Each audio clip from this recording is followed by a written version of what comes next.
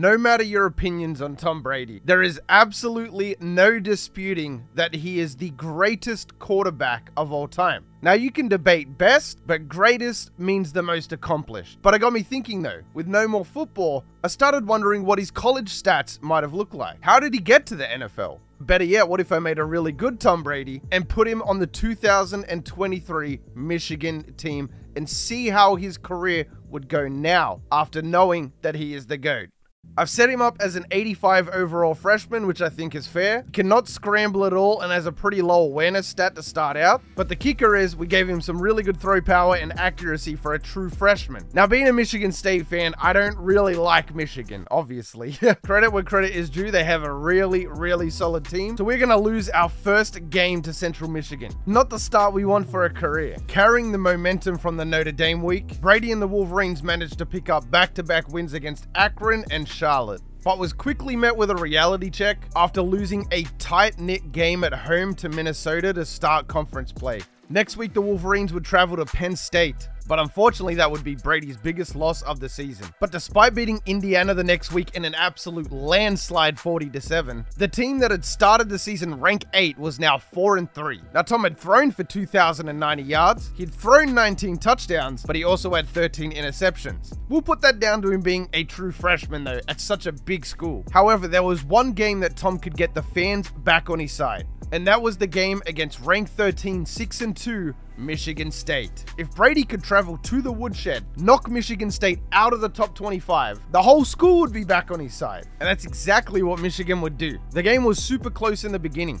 Brady and the Wolverines went into halftime up 21-0 on the road. And the second half was more of the same, dropping another 21 points and holding Michigan State to 10 total. Because they were able to upset ranked 13 Michigan State on the road, as well as they did, the Wolverines were now back in the top 25. And the momentum from that game would carry over. Extending the current 2-win streak, the Wolverines would struggle against Nebraska, picking up only a 14-7 win, then proceeding to pick up a monstrous win against Northwestern and turning it into a 5-win streak where they destroyed a ranked Iowa 41-17 on the road. And this was the only rushing touchdown of Tom Brady's freshman season. What a highlight. But even a fairy tale season has to have its downs. At home against Ohio State, who are ranked in the top 5, by the way, we're up 18-3 at halftime. And I'm not joking when I say Ohio State scored 4 points in the first quarter. 2 safeties. This actually happened on computer simulation. What seemed to be a continuous trend was that Brady was getting pressured in the pocket way too much, forcing him to take really bad reads for minimal gains. They weren't able to string together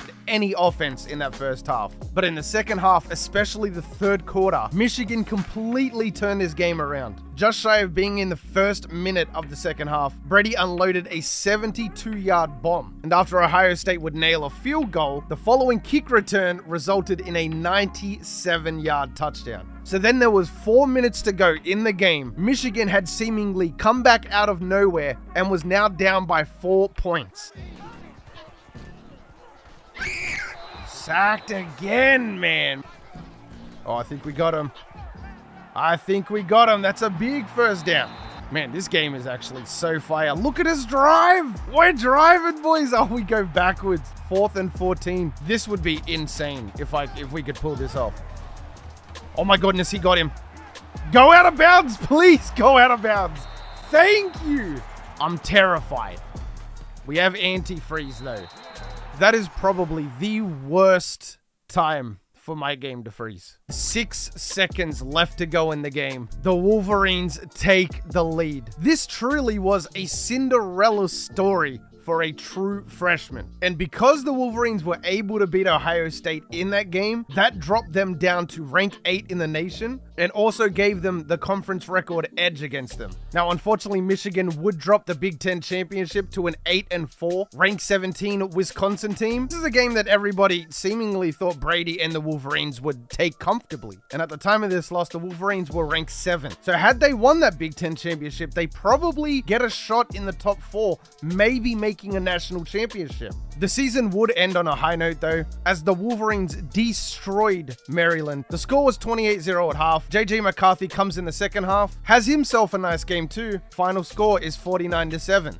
Overall though, Brady would throw for 4,200 yards, which was second in the nation, 38 touchdowns and 19 interceptions. I just want to point out he averaged 1.8 yards on the ground. It was also a very historic season as Brady broke the Michigan record for passing touchdowns in the season and passing yards with that 4,200. All eyes were on Michigan at this point, as Brady was the quarterback for the All-NCAA second team, and they would start the season very much like the last year, being ranked in the top 10. They would face probably their biggest matchup in the very first game of the season. Week 2, they were taking on rank 3 Utah. If they somehow managed to win this game, especially at home, not only would it start the season with such momentum, be the opposite of how they started the previous season losing to Central Michigan, but they probably also jump into the top 5. Brady came out the gates on fire. The first touchdown of his sophomore season actually being a scrambling touchdown, and Michigan was up 21-0 at halftime. However, the second half was not the same. Utah would score 21 points unanswered and have the ball in the red zone. Less than a minute left, would complete a massive 4th down conversion before fumbling the ball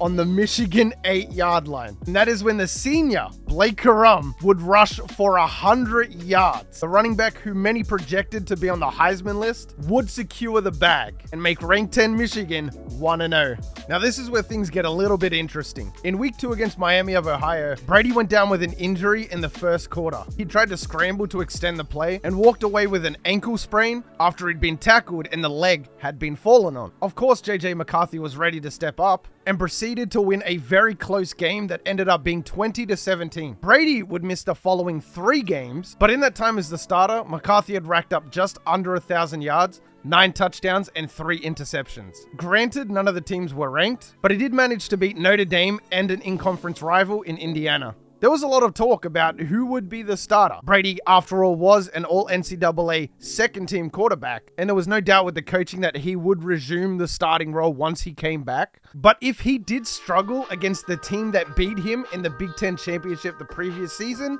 then maybe there would be some doubt circulating internally. Michigan was ranked 3, 5-0, and they could not afford to drop any games. Oh well, just let it fly. Hold on a second. He dropped it, bro. You cannot make this up. Michigan was down 7-17 at halftime. The computer has not been doing us any favors. It's another drop. Oh, he's open again. Please don't drop it. He broke the tackle as well. He's out of there. 28-31. However, the comeback was a little bit too late. Brady and the Wolverines dropped their first game of the season. Now, despite losing by 3, nobody really thought that this was Brady's fault that Michigan had lost. After all, he threw 2 balls that should have been touchdowns that didn't end up in 14 points. And he would continue being the starter for the rest of the season. Next up again was their bitter rival Michigan State. At this point in the season, Michigan State was ranked 2 in the nation, riding an 8-win streak, being 8-0. Brady didn't care though. In the first quarter, he opened up scoring with a 60-yard bomb. And it was no less than the next drive. Junior running back Donovan Edwards took it back 90 yards to extend the lead to 14. Now this would be a back and forth game, but eventually momentum was just too much. Michigan was able to match Michigan State's points and came away with the win 45-27. And all of a sudden, Michigan is back on top of the college football landscape. Following up on the Michigan State game, the Wolverines would beat Minnesota on the road, Northwestern, and Iowa to give them a 10-1 record heading into the final week. But waiting for them in that final week was without a doubt the biggest game of the season. Quite literally nicknamed The Game. Now, Michigan did have a slight edge in this matchup. They had only lost 1 game in the season, and that was due to generally sloppy play. The first half of this game was an extremely defensive matchup, with the score at halftime being 10-0. In the first half, Brady had 14 completions for 146 yards and a touchdown. Very efficient as well. PerramCrowe had also stepped up massively, rushing for 64 yards and averaging 5 yards in that first half. CJ Stroud was not ready to pack the bags though and go home, as in the second half, with up to 2 minutes left, Michigan had only knocked over a field goal and Ohio State had retaliated by scoring 14 of their own. Michigan had fumbled the ball in the red zone in a time where they were basically running out the clock and could have sealed the deal with any touchdown. And on 4th down, with 0 timeouts, Blake Corum would rush for 3 yards, giving Michigan the first down. This first down was all Michigan needed to ice this game. And again, Brady had upset Ohio State in probably the biggest game of his collegiate career. And as fate would have it, ranked 3, 11-1 Michigan would be facing off against Wisconsin again for the 3rd time in 2 years, currently with a 0-2 record against Wisconsin. But this time things were different. Despite it being close in the first half and Michigan having a 16-3 lead, in the second half the defense stepped up like they should, held Wisconsin to 7 points and ended up scoring 9 themselves, 1 touchdown and a safety. And only in Brady's 2nd season had he beaten Ohio State twice and won his first Big Ten championship. And in probably the most anticipated Final Four in college football history, Georgia would win a close game against Ohio State, and Michigan would stomp Michigan State, who was currently ranked 3 on an 11-1 record. That only loss being to Tom Brady and the Wolverines. In the lead up to the national championship, you could not watch any sports show without seeing some glimpse of Georgia and Michigan. It was everywhere. New Georgia quarterback Brock Vandagriff got Georgia out to a very quick 9-0 lead. Michigan had retaliated quick though. Boom. 20-yard dot, 9-7. Brock Vandagriff and the Georgia Bulldogs had come to play though, quickly dropping 2 more touchdowns on Michigan, making the score at half 23-7. Georgia had come out of half just as hot as they were in the first, quickly dropping another 7 for Brady led a drive, finished off by an absolutely gorgeous 30-yard dot, making the score 30-13. Despite how good Brady did, how hard Brady tried, this Georgia team was just too much to break. Unfortunately, meaning Michigan would finish the season with a very respectable 12-2. Despite missing 4 weeks of play, Brady had put up 3,000 yards, 25 touchdowns, and 7 interceptions. I definitely do want to point out Blake Corum went off. He had 1,300 yards, averaged 6.2 yards per carry, and definitely was a massive driving force behind Michigan's success this season. Unfortunately for Brady though, this would be a season where Michigan would lose half of their starters. There was no more Blake Corum to bail out the Michigan Wolverines when the pass game wasn't really clicking. This didn't really deter Michigan though, as they'd put up back-to-back top 5 recruiting classes, and they were sitting comfortably at the top of the college football landscape. So despite Michigan losing a lot of really quality players, the players who hadn't left now understood the heartbreak of losing in the national championship, and you pair that with being hungrier than ever,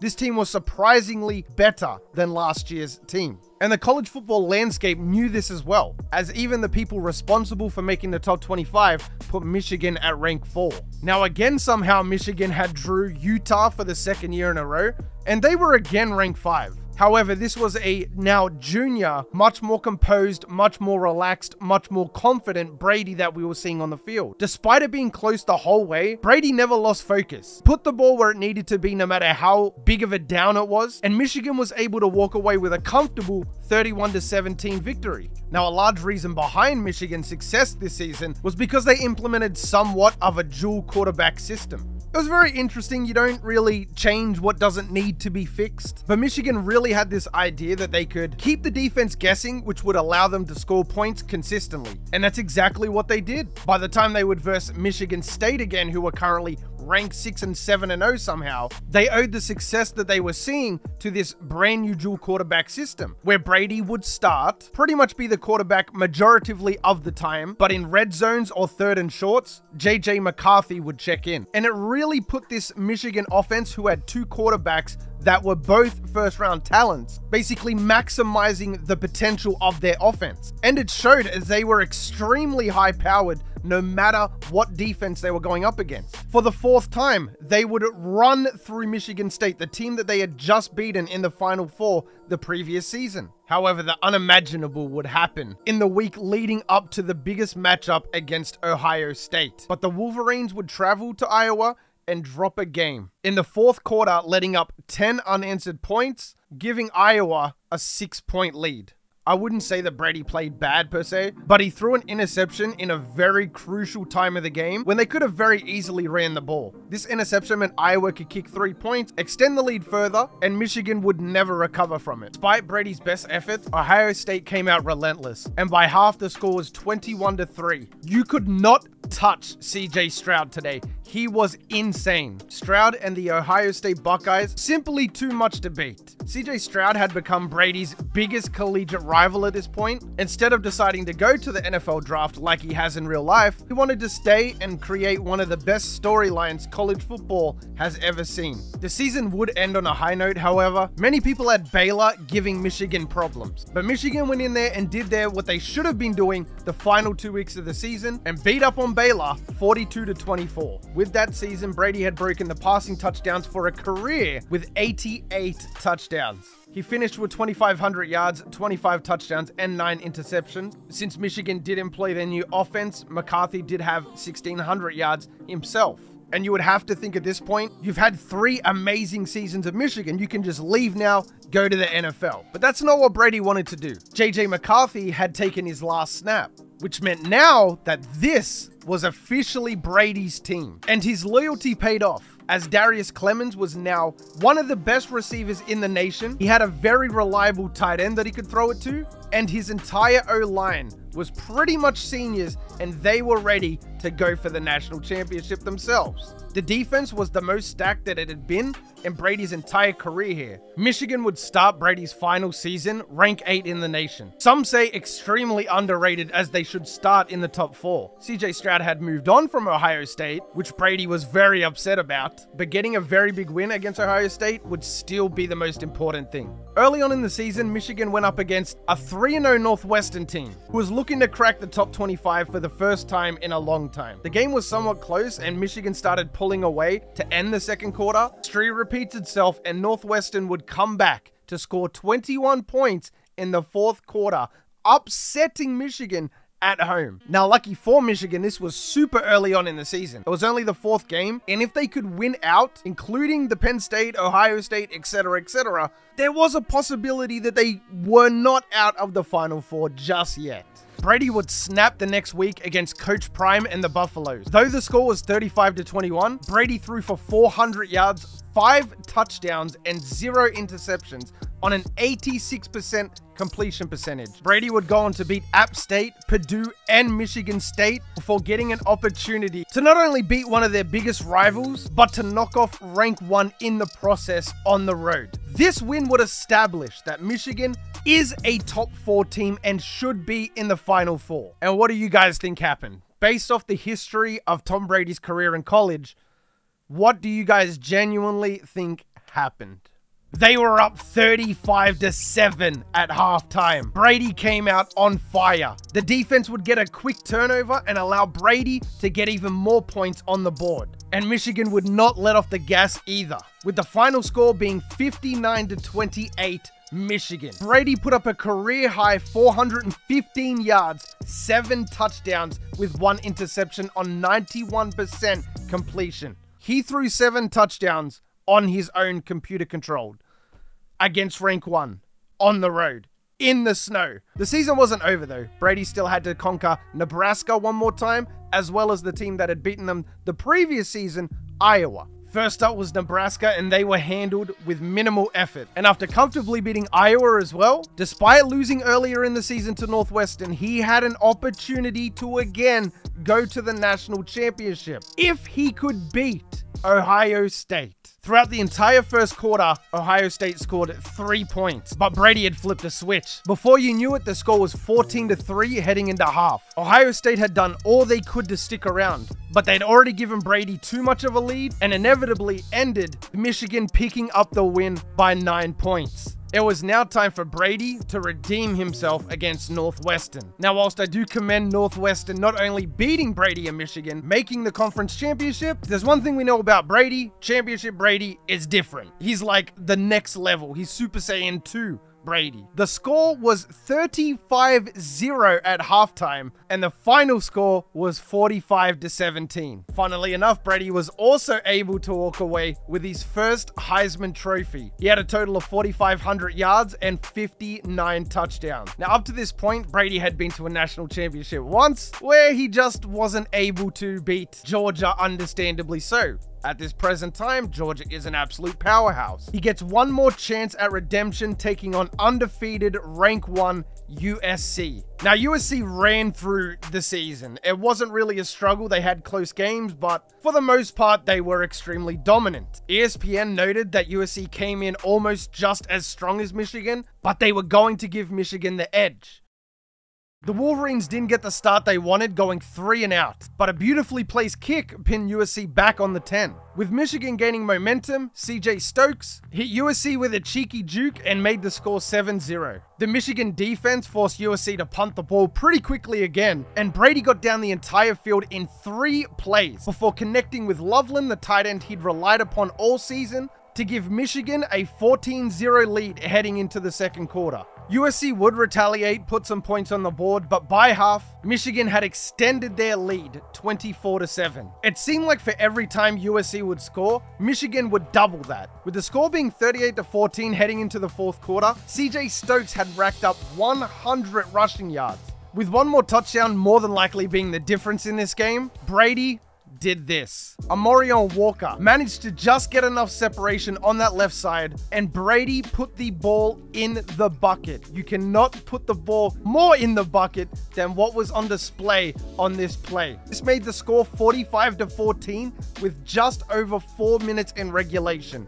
USC tried to retaliate, but it just wasn't enough. The lead by this point was already too big, and Michigan took the approach of simply being able to waste the clock. For the first time in Brady's career, there were highs, there were lows, there were struggles every step of the way. But he was finally able, in his senior season, to cash in and get that national championship. And fellas, that is going to wrap up our Tom Brady career redo in college football. I had a lot of fun doing this video, and it has been a pleasure narrating this for you. If you did enjoy this video, let me know down in the comment section. Leave a thumbs up. It took a long time to record and edit. Made it this far into the video. You are the real MVP. I hope the rest of your day's awesome, and from me personally, I'm out. Peace. Sometimes I wonder, can I breathe right underwater? Sometimes I wonder, can I speak in outer space? Sometimes I wonder, can I call upon the thunder? Sometimes I wonder, can